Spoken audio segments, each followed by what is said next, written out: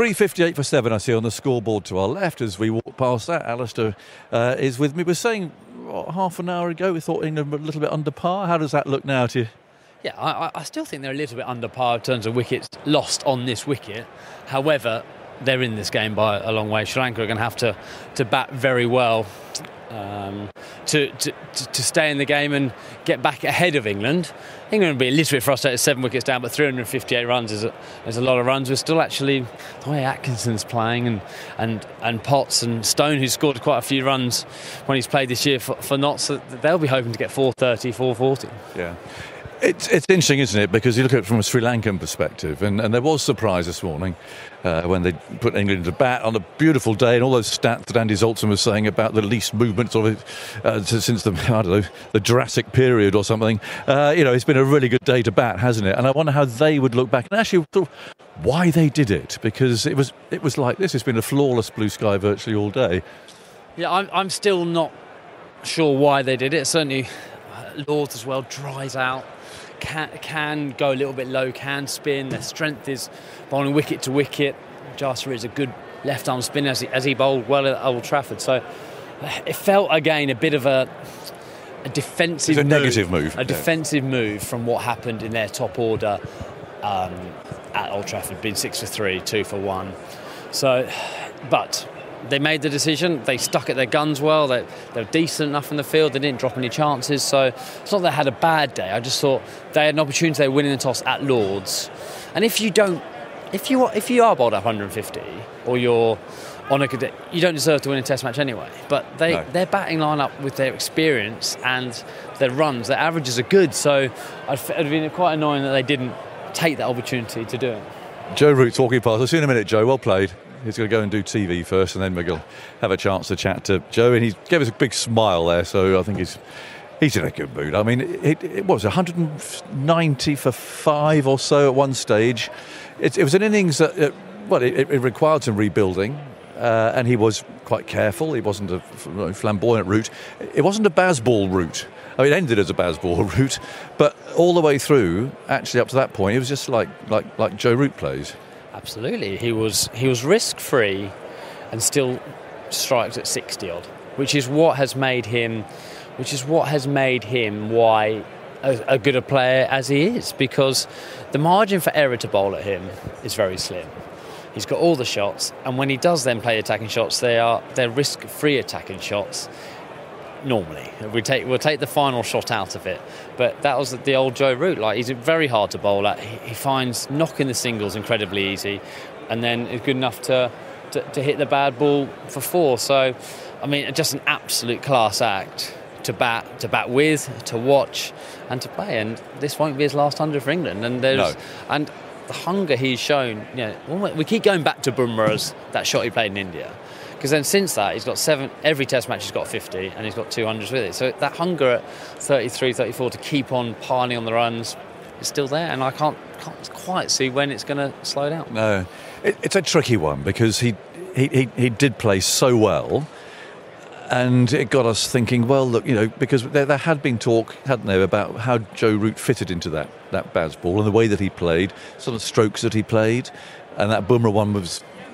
It seemed to be the last one, really. But then he got out playing that today, and so I don't quite know. I mean, is it fair dues to play that when he got 140 on the ball? But then there was a new ball in 2 overs' time, and as a batsman, you're pretty driven, therefore, not to get out, aren't you? I mean, it's all a bit confusing. Well, there's an element, I think, with great players that you need an element of stubbornness to you. You need some of that self-belief, which that other players don't have, and he has that self-belief and that stubbornness, almost to prove us wrong up in the media box. And I can play that shot, so I'm going to play the shot. He'll say the shot was on. I hope today that he was angry when he got out. You saw his reaction getting Indeed. out. I just hope today, whatever that shot he played to get out with, when there was a double 100 on the cards for him. However, 3,300s is an unbelievable achievement. Yep. It's a bit strange, I suppose, me talking about an unbelievable achievement, because I was lucky enough to score 3,300s. But I just hope today, when he has a beer at the end of the play tonight, he appreciates that's a hell of a stat. Yeah. Michael Vaughan's arrived. Good evening. I've got to do my button up on my jacket. I've spilled some coffee down my white shirt. You've got coffee down your shirt. Your flies are undone. You're an absolute shambles. What's going on? I'm sorry, my trousers are too small. Apart from that, I'm doing all right. What an achievement. I mean, have you been criticising his reverse scoop? Have you? We're just saying how confusing it was. Yeah. The way that he played and the way that he seemed to have binned that stuff, that he got out like that. But I don't mind him getting out playing that shot when he's on 143 and he's kind of dictated the day. He'll probably put that into the locker now for a few more months. He played from the minute that he walked out there, that little clip off the hips, first ball for 4. He gets to 20 and it was like... Obviously, he's going to go and get 3 figures on a good pitch against an attack that's got a little bit of something, but not a great deal. He's a wonderful player. I said on air, I think he's the perfect role model for any player that's setting out to try and play the game. I know we're in an era where the ball flies to all parts and these brutality of strikers go out there and smack it to all parts, but give me a Joe Root. Across all the formats, he's a brilliant T20 player, he's a brilliant 50 overs player, and he's a magnificent test match player. I think test match cricket is where I prefer watching him play. I think he is a master of just working out the situation, working out the pitch, working it against all the different types of bowlers, what's on, what's not on. And he's up there with the great players, particularly against spin. I think he's England's greatest batter, in my opinion, across all the formats. And I think you can put him in the greatest category against spin of all the players that have played over many, many years. I just think he's a master at the way that he plays spin.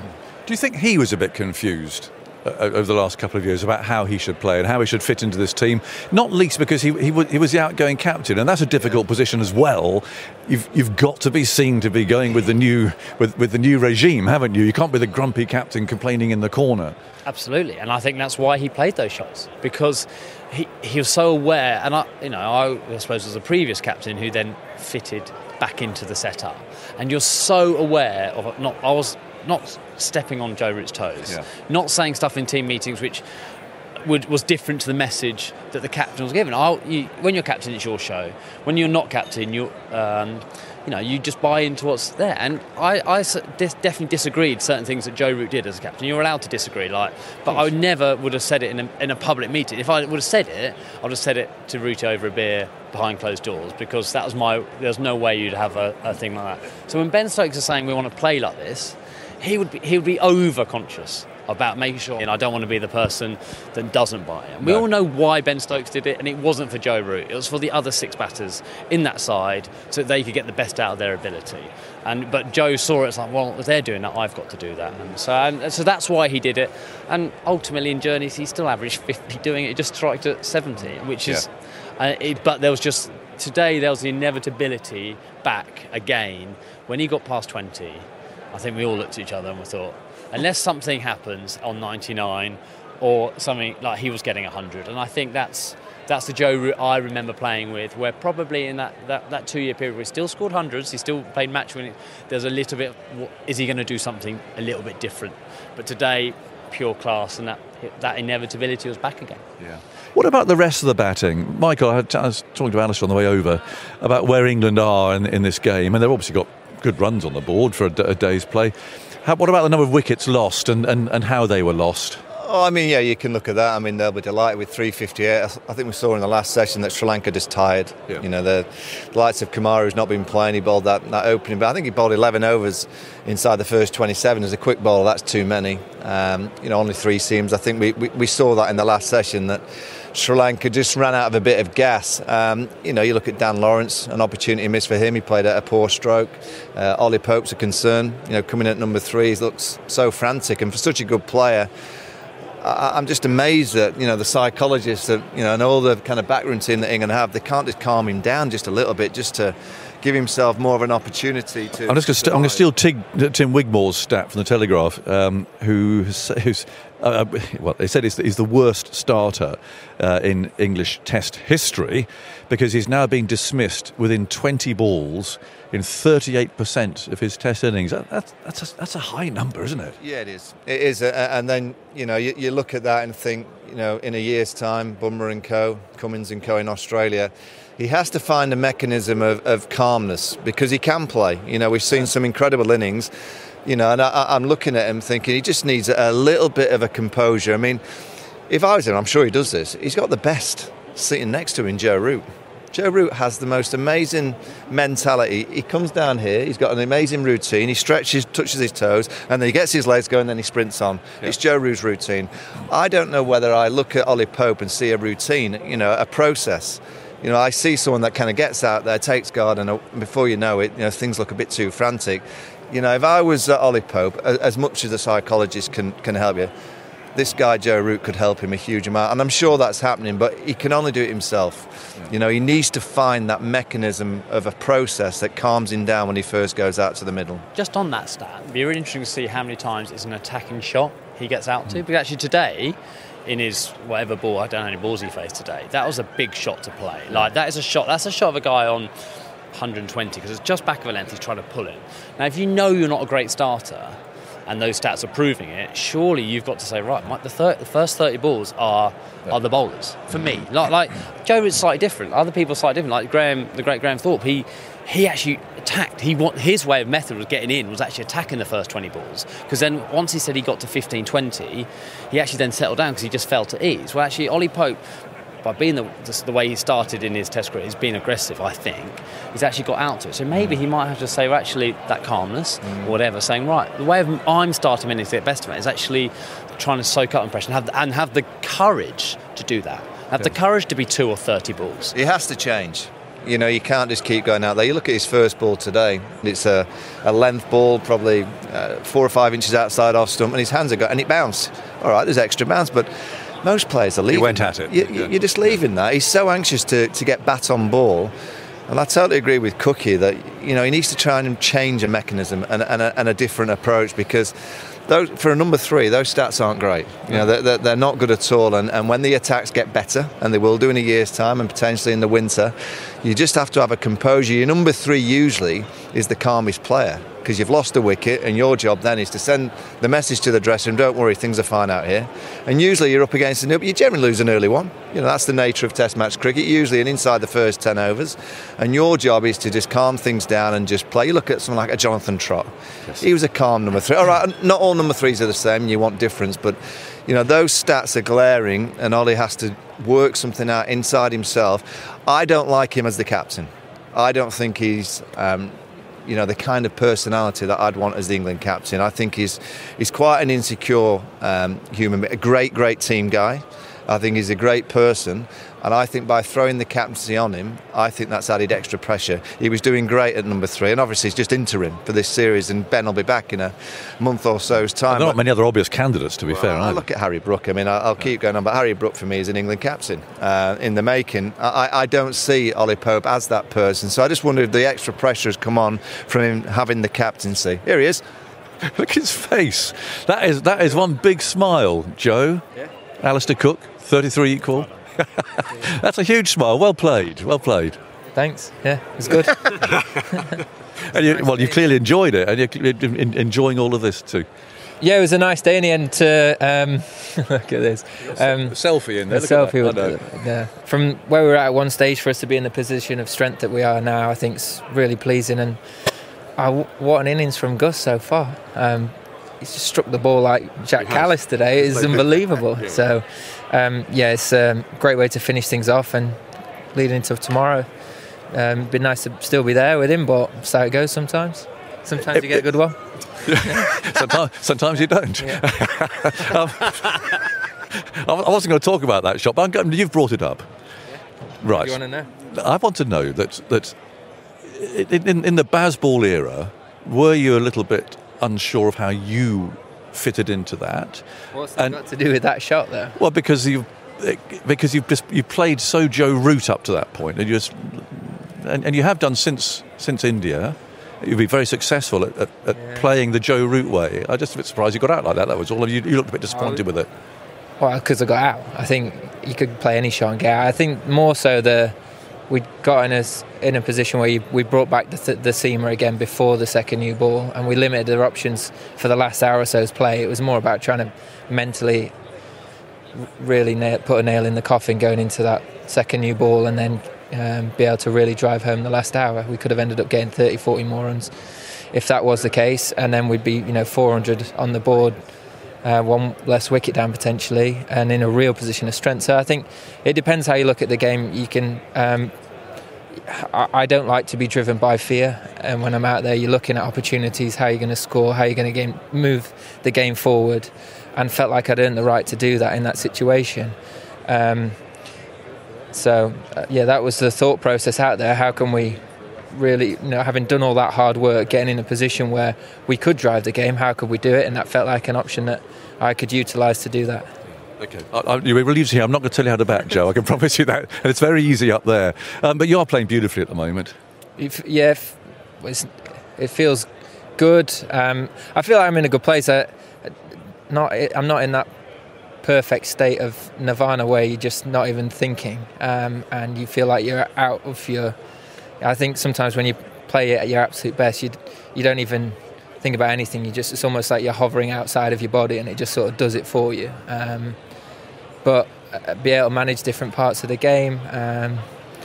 When it doesn't feel right, be able to not let it get to me, and just find a way of getting through certain periods. I think that's a nice place to be. And this innings, to have been about 190 for 5 or thereabouts, what I guess a lot of what you'll take away from this innings is the fact it's really important for the team as well in that situation. Yeah, and that partnership at the end as well, that's really important too, and that shouldn't be overlooked or overshadowed. The two lads there to get us to come back tomorrow with two lads set in and on a decent score, having knocked a bit of shine off the new ball, I think's a really good position for us. And if we could drive that past 400, then I do feel there was a little bit in that wicket for the majority of the time until that last 10 overs into the second new ball. So if we can do that, we could put ourselves in a really strong position. 33. I thought I'd ask a question. Even you, were you a little bit nervous on 99? I was terrified. Yeah. 12 balls. Once you get 3 overs in, I think you start, and the crowd are on your back a little bit. Well, that's what it felt like anyway. It's not nerves as such, it's just the getting over the line, is it? Get on with it, yeah. I think you're feeling everything that everyone else is feeling, like get on with it, get it out of the way. But yeah, you got there. You're a stats man, you're a records man. Did you know how big this 100 is? No, I'm not massively driven by it, apart from beating cookies. The only thing that really bothers me. So he was very magnanimous, as I'm sure you'd expect. It always is, yeah. Okay. Just a quick one. Let's throw ahead to tomorrow, Joe. You said it's doing a bit out there, and you have got runs on the board. What would be a good score, do you think, for England to get tomorrow? 700 would be a good score, but if we can get up to 400, I think that'd be great. But yeah, I think we're in a good position. So anything more on what we've done today, I think, is a bonus. And it's not doing all sorts. It's pretty good wicket. It's very slow. According to the stats, it's done the least here since 2005. There you go. But it's not felt like that. It's felt like it has. The wobble seems to have gripped in, and it has done enough. So I guess we just play what's in front of us. We look to utilise what there is there to tomorrow, and see if we can do what we've done well for a period now, taking 20 more wickets. Family here today? Yeah, there is. It's always nice, yeah. Lovely. Thanks for talking to us, Joe. Well played. There we go. Well done. He's one happy chap, isn't he? Yeah, and so he should be. And I'm glad. I mean, you're a brave man to ask him about the reverse sweep. But it was a brilliant innings. And, yeah, you can just see that little glint in his eye, can you? And he should have it. Yeah. I'm just delighted. And I did like your question, because I think this England side are going to be so much better with Rooty playing the root ball way. When he plays the way that we know he can, and he just occupies the crease. You ask any opposing player, any team, which way would you want Joe Root to play, and you'd want him to play expansively. The way that you wouldn't want Joe Root to play is like he's played today, where he's just got an amazing ability of just manoeuvring the ball into the space, into the gap, against the seamers, against the spinner. And if he can carry on in that vein, which I'm pretty sure he's going to, he is that glue, he's that rock that everyone else can bat around. So it's always a joy when you're seeing Joe get any amount of runs. He's just got it's that process and that routine that we've seen for so many years, and I'm pretty sure we're going to see it for a few more. Andy Zoltzman, we said in a sort of semi-joking way during commentary that batsmen who score hundreds, they always say it was doing all sorts, as Joe alluded to there. Your stats suggested different, didn't they? Well, they did. So this was the ball tracking stats on the CricViz system, suggested that there was less swing for seamers in the first 80 overs of this test match than in any comparable period of a test in England in their database, and that goes back, as you said, to 2005. Relatively little seam movement as well, and combined it was the second least movement in the opening 80 overs for seam bowlers in a test in England in that time. So what that doesn't tell you, though, is that whether individual balls were doing a bit more. That's just the average movement from every ball, so it doesn't, maybe need to dig a little more into those details. But Root's century, as you said, his 33rd, tied with Alistair Cook. 4 players ahead of him on 34 Test centuries internationally. Sunil Gavaskar, Mahela Jayawardene, Yunus Khan and Brian Lara. So some pretty tidy names for him to aim at in his next innings. And then 5 players further ahead with Sachin Tendulkar's 51 centuries. Still some way off, but what Root has done incredibly well in the last 4 years is convert his 50s into centuries. 16 of his last 31 50-plus scores since the start of 2021 he's converted into centuries. Prior to that, he'd converted 17 out of 66. So it had been something that people have talked about a lot with his batting, that despite being incredibly consistent and averaging the high 40s, hadn't scored maybe as many hundreds as he would have liked. But the last 4 years have really seen him rectify that. Since that Bumrah reverse scoop that you were talking about, 7 tests, at least a 50 in each of those 7 tests. The third time he's had a run of 7 consecutive tests with a 50-plus score. No other England player has had 2 such sequences in their career, so this is Root's third. In that time he's averaged 86 with a strike rate of 59. Prior to that, under Bazball, he'd averaged 50, so still good, albeit with a bit inconsistent passages, with a strike rate of 74. And in his career prior to that, if you take it from the breakthrough year he had in 2014, his average was 51 and his strike rate 57. So he has, as you said, basically gone back to playing that classic Rootian way that we saw through most of his career up to Bazball, when he became much more aggressive, still effective, but perhaps a little easier to dismiss. That he was stuck on 99 for 12 balls before scoring off the 13th, and that's the most balls an England player has spent on 99 since Graham Hick against Zimbabwe in 2000, and Joe Root himself had never had more than 5 balls stuck on 99 in his career. So a little bit of added drama before he tied Alistair Cook's record.